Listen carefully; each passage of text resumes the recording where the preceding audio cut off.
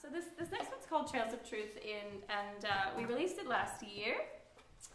It's about having like a repetitive dream that you just keep having, and you kind of can't stop having it. And I had this one dream, and I couldn't stop having the same dream. And so I said, if I just write a song about it, maybe, and it's just about my past and childhood and just people in my life that are no longer in my life. And it kind of worked. I think I haven't really had it much.